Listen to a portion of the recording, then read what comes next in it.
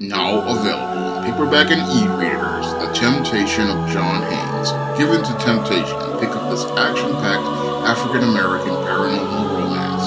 Get The Temptation of John Haynes in paperback and e-readers today.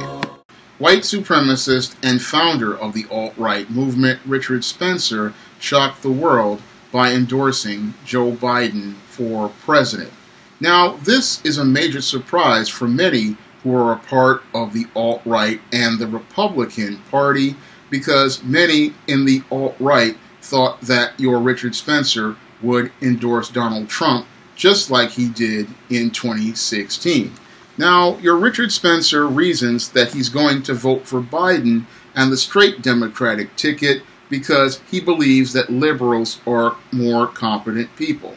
Now, when I take a critical examination of that statement, it shows me how your Richard Spencer understands the bigger picture as related to the institution of white supremacy.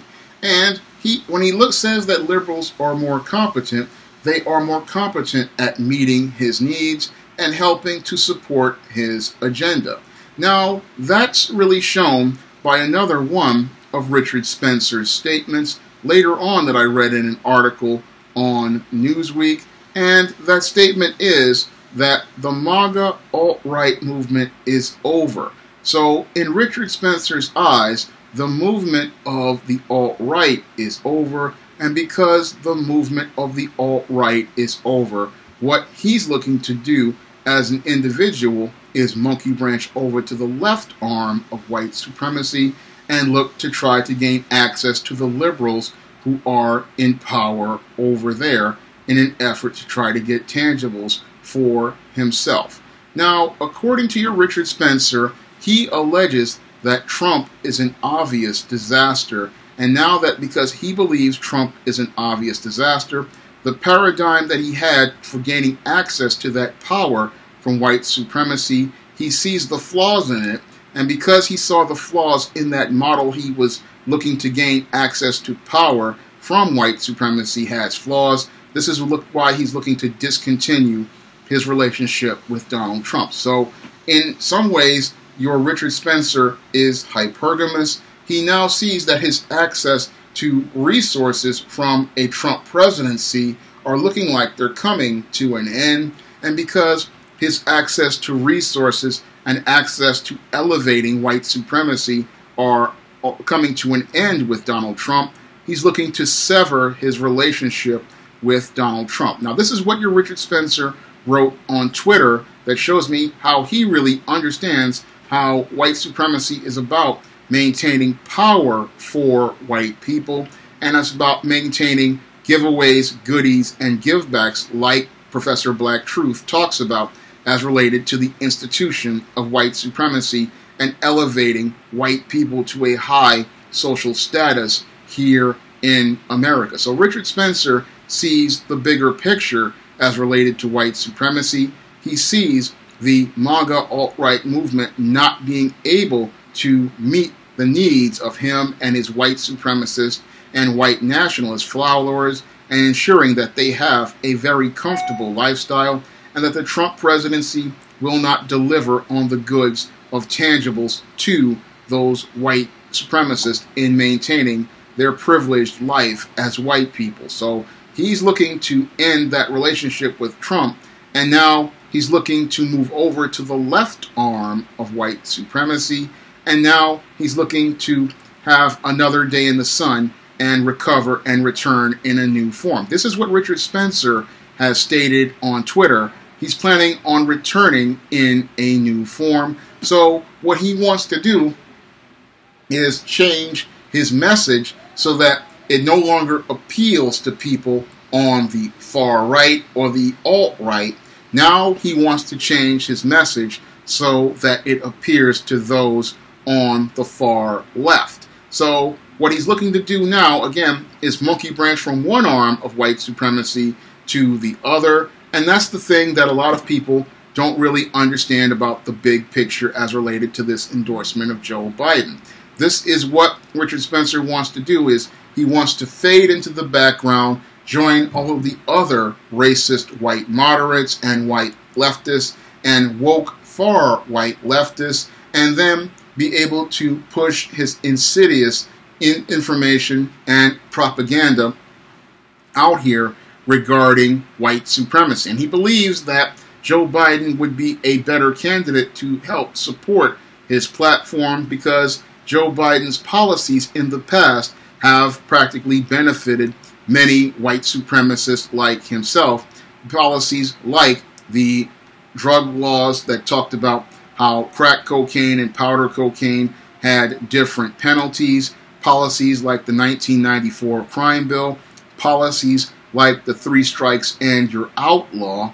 All of these policies benefited many of these white supremacists because it allowed them to have that smooth world where they could have a privileged lifestyle and blacks could remain at the bottom of society. So as long as black people remained inside of the Biden-built prison industrial complex, your people like Richard Spencer benefited.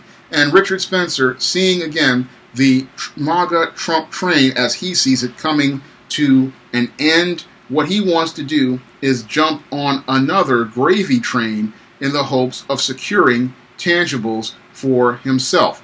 Now, your Joe Biden has denounced your Richard Spencer and denounced his endorsement, but I'm believing that your Joe Biden is only doing that publicly, but privately, I believe your Joe Biden is really taking a serious look at Richard Spencer and his supporters. And the reason why I believe he's looking at Richard Spencer and his supporters is because this is probably going to be a very close race, and he's looking at all of those supporters and seeing a way to close the gap between himself and Donald Trump. Moreover, your Joe Biden probably is looking at your Richard Spencer and his supporters because each one of those voters he goes out and gets for Richard Spencer is one less black vote that he does not need.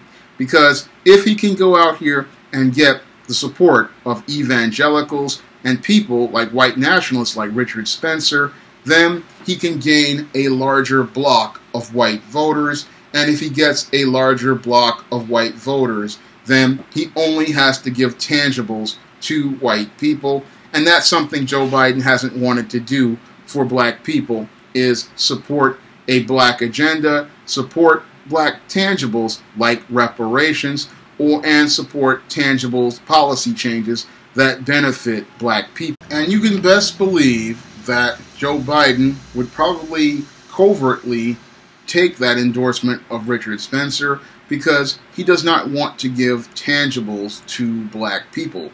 When we look at the Biden campaign and how it has practically ignored black people and it still continues to take black people for granted, it shows that this would probably be an opportunity that your Joe Biden probably would want to capitalize on.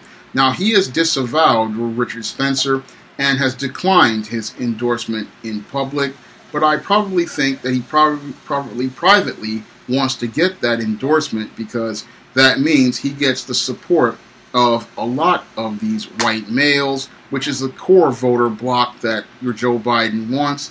White females, another voting bloc that he wants, and those voting blocs are extremely important in an election where things will possibly get very tight. So I think about this whole endorsement by Richard Spencer, and it's something that he's doing strategically, and he's doing it strategically because he wants to maintain the institution of white supremacy, an institution that has been knocked to its knees by black people and people all over the world with the protests of George Floyd.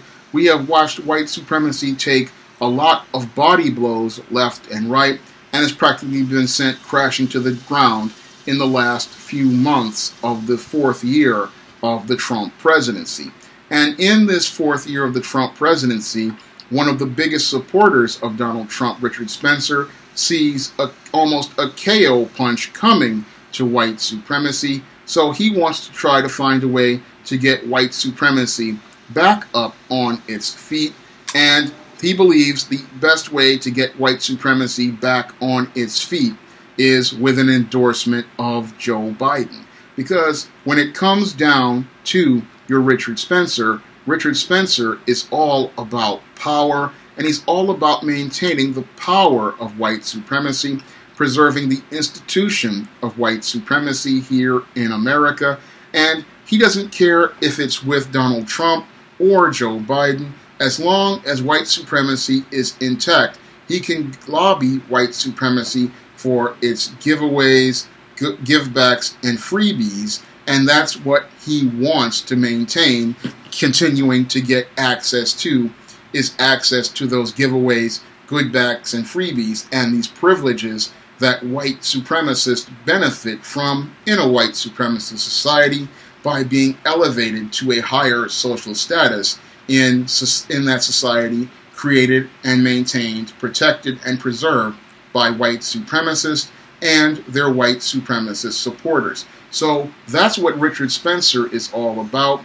He sees the right arm of white supremacy, the alt-right, getting ready to break, and now he wants to try to empower the left arm so it can continue to fight, even though it has been knocked down to its knees. He sees white supremacy in a weak position, and he wants to strengthen white supremacy. He wants to protect white supremacy, and that's what he's trying to do, because he knows that if white supremacy goes down, then he won't be able to get that access to white power, and he won't be able to say, because I said so. And that's what he's trying to protect. Again, monkey branching from one arm to the other, and he made this endorsement because he's looking to adapt, and he's looking to adapt because he understands when he returns in a new form, it may be on the left side of white supremacy, but the message will still be the same old anti-black racism and the same old anti-black narratives. So that's why black people have to understand, if they want to go out here and vote, they have to understand it has to be about tangibles, because your Richard Spencer is looking for tangibles, and that's what he's looking to give Joe Biden in exchange for his vote. Your Richard Spencer looks at the big picture and says, I'm going to endorse the candidate who's going to get me tangibles. It doesn't matter whether he's on the left or the right. I'm going to get my tangibles for my votes, and I'm going to get those tangibles, whether it be overtly with an overt endorsement or covertly, because if you think Joe Biden isn't really thinking about entertaining this guy, you're foolish, because he probably is going to entertain him under the table, and then he's going to go get those votes, because again, these voters are very important to him, because if he can get more white votes, he doesn't have to rely so heavily on the black vote, and if he gets more white votes, that means he doesn't have to offer any tangibles to black people. So that's why black people holding their vote is extremely important, and Richard Spencer understands that the black vote is starting to pull back because they see the importance of tangibles, and that's why he also endorsed Joe Biden, because he wants to make sure that his group continues to get those tangibles. So that's why he wanted to go out here and make a deal with Joe Biden, because he understands if white people come together and vote for Joe Biden, they can get tangibles in exchange for that vote. That means black people won't get any tangibles at all. But black people have to hold on and hold back, because this is another desperate play, because Richard Spencer sees, again, how weak white supremacy is, and that's why he's offering Joe Biden his endorsement, because they want to hold up the institution of white supremacy.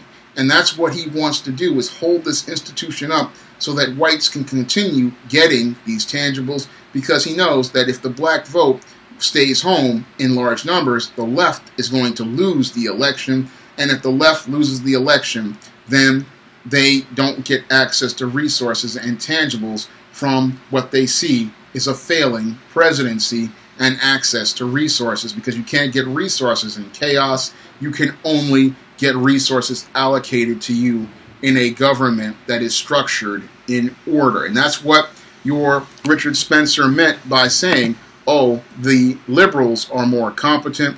He wants a structure in place that will ensure that he will continue to gain access to tangibles, and he wants to continue getting those resources distributed to him and his friends. And that's what he wants to do, whether it be on the right arm of white supremacy or the left arm. He wants to make sure the institution of white supremacy stays in place, because it doesn't matter if they're left or they're right. They're all about elevating white first, and white first is the thing that your Richard Spencer and what those on the left and the right are both all about. And that's why B1 black people need to understand you have to focus on getting tangibles for yourself, because the name of the game is tangibles. And if you don't get any tangibles, then there's no reason for you to come out and vote in this election. If you want to see me make more videos like this, you can donate to my Patreon, my PayPal, or my Cash App by clicking the links in the description box. And if you want to try some of my SJS Direct publications, you can find those on Amazon.com in paperback and Kindle format. That's all I have to say for this video. You can comment, rate, and subscribe.